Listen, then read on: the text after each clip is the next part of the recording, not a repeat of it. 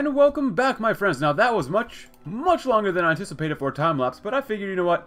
If we take out the Japanese, and we have everyone in the Entente, we might as well do basically a full worldwide Entente world conquest. So, a couple things. We can demobilize, we can do stuff about Tibet, Shan States, Tibet. We're not going to do that.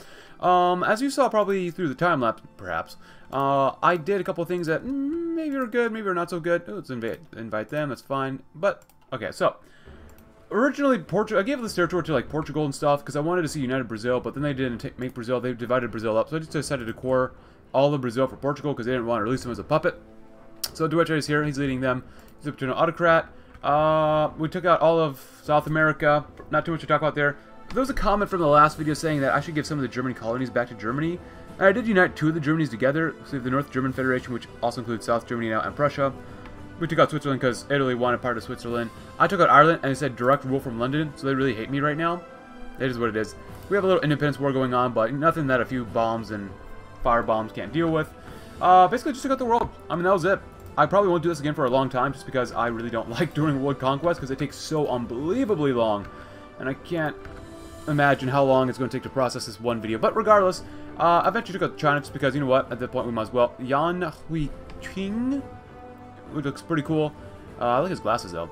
But yeah, that's a world conquest. India became a very, very large superpower. I went with the path that we wanted to reunite the empire, so I got Muscat back under us as a puppet, which I thought was really cool.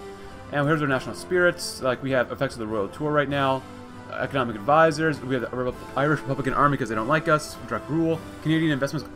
Me and Canada. Like, we're tight. We're bros. You know, like we're bros, man. American advisors. Imperial preference. Also, I did some of these focuses that I didn't realize that we could pop up. So I took leadership of the Entente. If you want to read that, go right ahead. And then I did the Five Eyes program, which gives us more decryption speed and stuff like that, which look really, really cool. We have the Imperial Preference Program, which means we get consumer goods or less consumer goods, or more technically more civilian factories to use, as well as a target nation. We have a special relationship with our French brethren, which is very, very cool.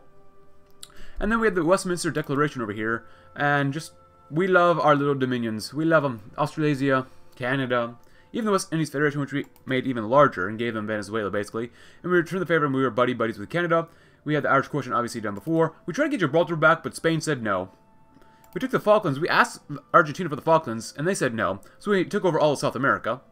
Of course, we did the West Indies already, and then we did the Imperial Restoration Debate.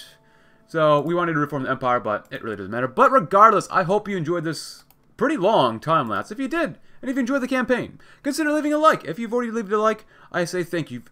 Subscribe if you're new, and if you've subscribed already, thank you for subscribing. Check out my Discord link in the description below, and if you've already checked out my Discord link, thank you very much as well. And I will see you all in another campaign tomorrow. Thanks for watching, and you have a great rest of your day.